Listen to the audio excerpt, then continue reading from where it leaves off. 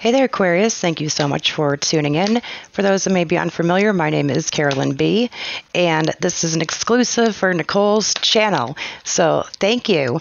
For those that may be unfamiliar, I am a tarot reader, certified angel oracle reader, and Capricorn. Let's just get started here. I'm going to pull you a couple of cards just to see what your message could possibly be for October 2020.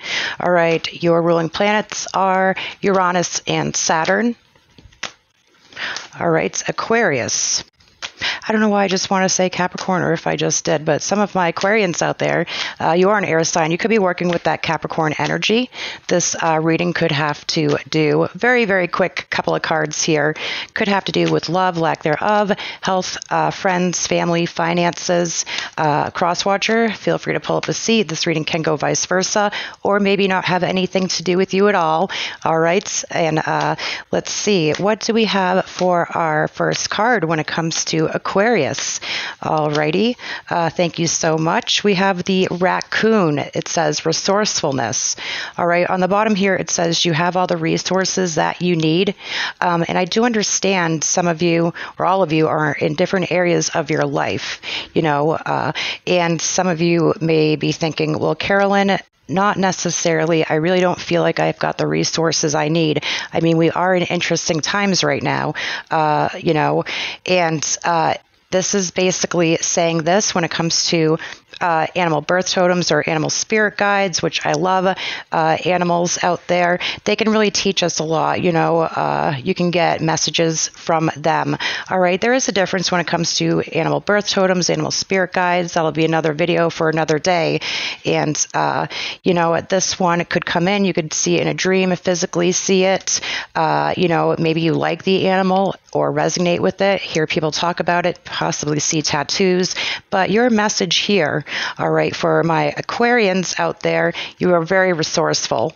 All right, you've got that wonderful air energy. I've got so many fabulous friends that are Aquarius, you know, and it's wonderful how they do have the resources, whether your living situation or financial situation is not necessarily the best at the moment. You pull yourself right on out of it. Aquarius, when I hear Aquarius, I think royalty. All right, but you are very resourceful when it comes to getting the things that you need, and I do understand you could possibly, you know, be homeless. All right, been there, done that, you know, and I know what it's like. And you know, pulling yourself out of that, you know, we are here for a reason. If we've made it to this point, you're still breathing. All right, so for example, when I had to go through some rough times there, you know, I didn't have you know, the things I needed until I really opened up my eyes and started looking around. Okay, you know what? At least I've got this. A small example, you know, at least I've got, you know, water, you know, at least where it could be a lot worse. Pulling yourself out of it. If you're in a situation, possibly it could be, you're like, Carolyn, my life's going perfectly fine, which is awesome.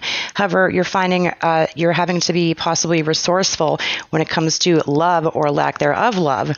Possibly if you're in the dating game, all right, you're like, Carolyn, I've drained my resources, you know, I've tried dating online, I've tried, you know, meeting new people, new groups, you know, I've tried blind dates, and just nothing really seems to work. All right, so we're going to be asking our angel guides, spirit guides, universe, all right, if there's any particular message for our singles out there, or any generalized message when it comes to love.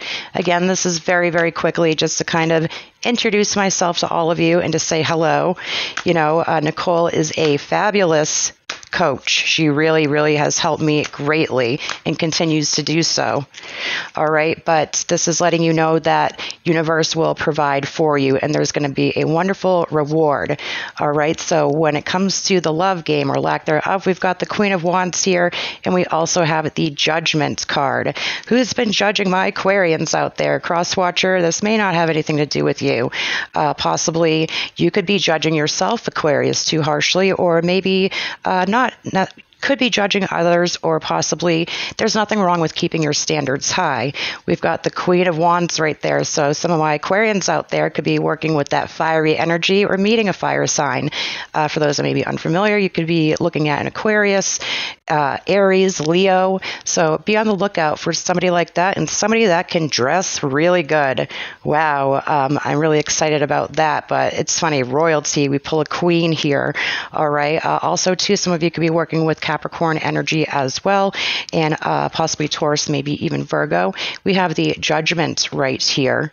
All right. Again, so this is not judging yourself too harshly, not letting others judge you too harshly, and letting go of that so you can make room for somebody possibly new coming in, or possibly mending broken relationships, which is awesome. 2 thumbs up. So hopefully that quick little message was helpful for somebody out there. And until next time.